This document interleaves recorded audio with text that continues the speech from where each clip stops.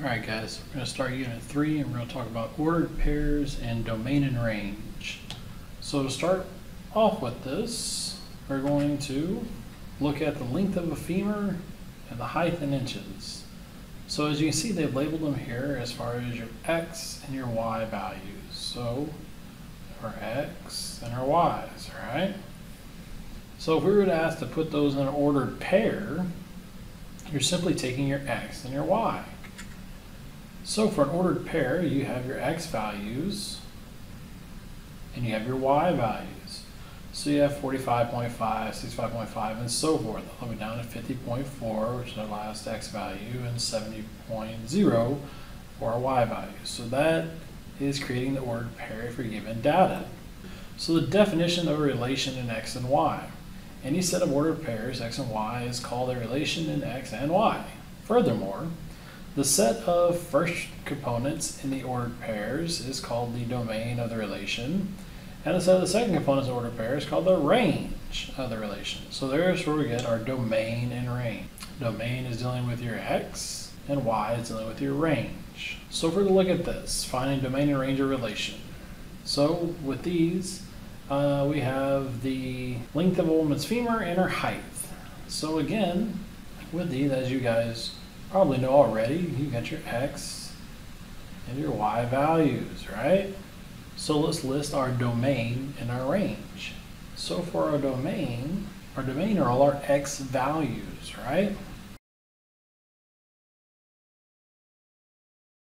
So it's a domain. So now we're going to look at our range values. If we're given an ordered pair like this, so some of your Y's. So corresponding to that, we have our 65.5. So that takes care of our domain and range dealt with this ordered pair. So let's find our domain and range of dealing with these two bubbles here. In which case, our X values here, and our Y values there. So our domain is simply our X values. For our range, we simply have 0, 8, 15, and 16. Now, if we're given a graph with some data points on there, dot plots, now let's look at this. So let's go ahead and just get the values for these dots. So our first one here, X value is -4, and Y is 1. This next one, so X is 0, Y is 2. Then we have X is 1, Y is -3. Then we have two of them at the X value of 4. So we have 4 and 4. And we have 4 and -5. So our domain is all our X values. Remember, X, comma, Y. So we have -4, 0, 1, 4. And if we need to write that 4 again, no, if you wrote it in there once, you should be good to go. It's understood that the 4 is there. Our range, so our range is 1, 2, -3, 4, -5. Oh, should I have written it in that order? No, we want to go from least to greatest. So let's change that. In which case we're left with -5, -3, 1, 2, and 4. Now, if we have a circle, as we're showing here, let's talk about our domain and range with this. It's not so much points. So we have many dots that are connected here to make a circle. They're all connected. So domain, what you need to realize, is dealing with your X values. So I'm only worried about the X-axis. I'm only worried about the X-axis in this setup. I'm only worried about the X-axis. So where this blue line touches the X-axis. So for my domain, it looks like we go we touch at a -4, and then we're going to touch at 0. Now, since it's a solid line and they're touching, we use our square brackets for our interval notation. So now if we look at our range, what do we have there for that?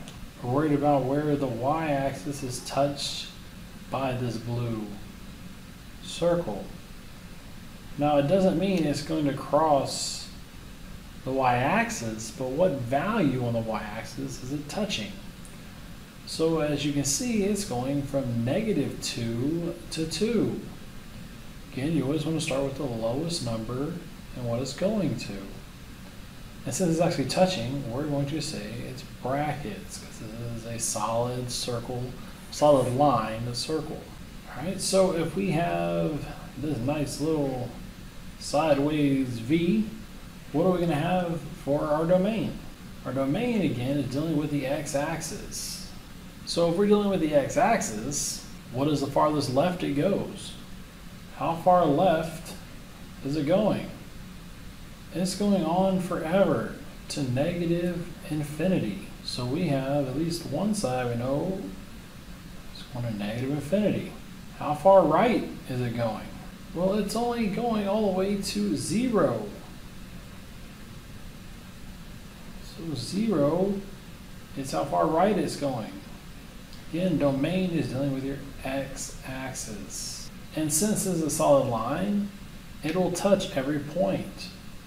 So since we have a solid line, we know it touches 0, but we don't ever really know exactly what -infinity actually goes to. It can go on forever and ever and ever. So that's why we just put an open bracket, or an open parentheses, I'm sorry, to designate around infinities, either negative or positive. For our range, we're looking at the y-axis. The y-axis. So now we want to know our lowest point, right? So how far down is it going? And how far up is it going? So as you see, this arrow is going on forever and ever and ever. So the range is going to -infinity on the y-axis. It's going all the way down. It's going all the way down to -infinity. And where is it going up to? Well, it's continue to grow. It's continue to go on forever and ever in this direction. So it's going to +infinity on the y-axis. So +infinity on the y-axis as well. And as I said a minute ago, because these are infinities, we're going to use parentheses, because we don't know exactly what infinity number actually equals out to. Alright guys, well, hope you learned a little something today that summed up a little bit of domain and range, and I'll see you next time.